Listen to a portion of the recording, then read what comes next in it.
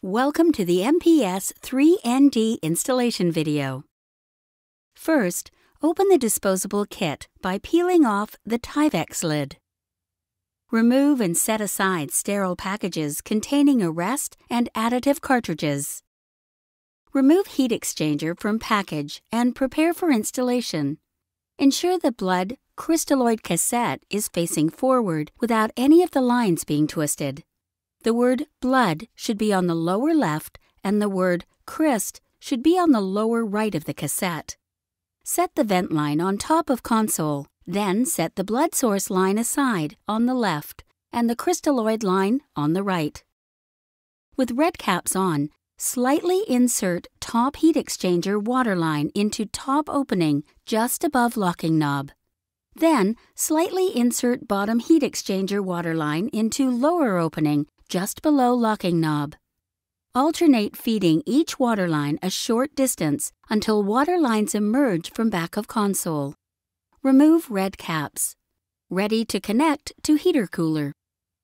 Select the heat exchanger to the locking block by turning locking knob in a clockwise motion until locked in place.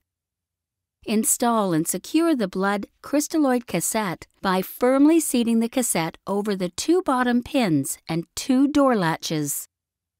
Then, route the blood and crystalloid inlet tubing through the tubing guides located on the left and right side of the console inside the door. Ensure cassette edges do not fold over on itself. With the door handle parallel to the ground, close console door by latching the cam fittings to the door latches. Check large bore lure connection of the blood source line and connect blood source line to the oxygenator. Next, route the cardioplegia delivery line into the air in line sensor and through the antegrade delivery valve by depressing manual valve button completely. Without twisting or kinking the tubing, feed the tubing all the way to back wall of the valve and release the manual valve button. Route the vent line through the vent valve by depressing the manual valve completely. Without twisting or kinking the tubing, feed the tubing all the way to back wall of valve and release the manual valve button. Connect vent line to the cardiotomy reservoir on the heart-lung machine circuit. If using crystalloid cardioplegia, connect the crystalloid source line to large bore lure on the right side of cassette. Route tubing into the tubing guides and set IV spike aside. Next, pick up sterile package containing the green additive cartridge. With the angled seal in hand, slowly peel open. Take cartridge out of packaging while maintaining sterility. Pick up green stopcock additive delivery line. Remove cap and attach standard lure fitting to additive cartridge. In a counterclockwise motion, unscrew and remove plunger end of the cartridge and set plunger aside. Align additive cartridge into green additive key and turn clockwise until the cartridge clicks into place. Green milliliter markers should be front-facing.